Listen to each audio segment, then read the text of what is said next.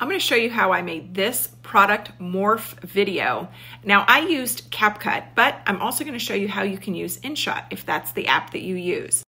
First, you're going to need to have product photos. Now these can be pictures that you take yourself, and if you're doing that, make sure that your phone is not moving and you have some way of placing products in the exact same spot for every single picture.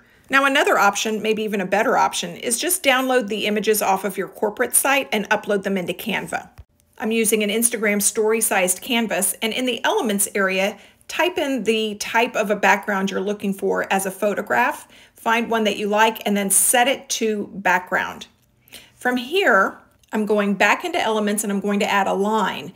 This line I'm going to position in the lower third of my screen. I'm going to change the color to a brighter color, and I'm going to make it a little bit wider so I can see it. This is just so I know where I'm going to place my product images.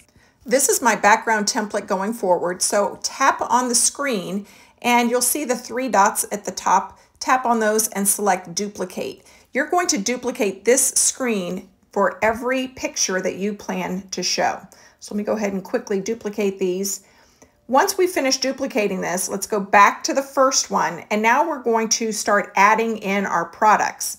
So I'll go to the uploads area here in Canva. I'll find my product, and I need to remove the background. So you do need the paid feature or paid version of Canva to do this. I'm going to remove the background, enlarge the product, and you see I'm just placing it over that pink line because that's my marker, so to speak.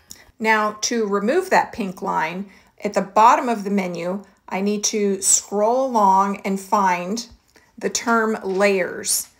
Tap layers and it shows you the three layers that we already have here. Select the pink rectangle, that's my line, and once that's selected, there on the screen you can see it's highlighted. I can then easily drag it out of the way, and when I tap on it, I'll see the trash can there to remove it. So that's how we remove the pink line. We're going to follow the same process for every single product that you want to add to an image. You'll grab it from the uploads, place it over the pink line after you've removed the background, and then you'll go through that same process of finding the layers to remove that pink line.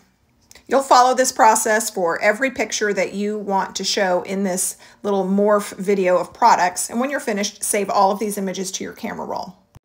Let me show you how to do this in InShot first. We're going to go and create a new video, and we'll add in the pictures that we've just created in Canva and saved to our phones.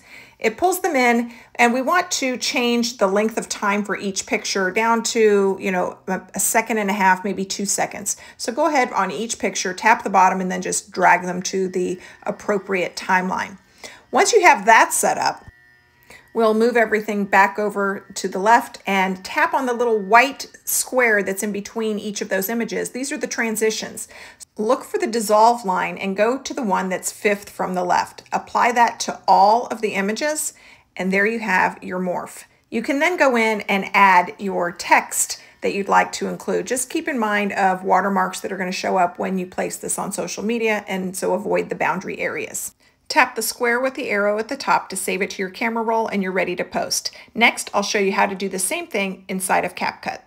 Inside of CapCut, tap New Project and pull in the pictures that we've created from Canva.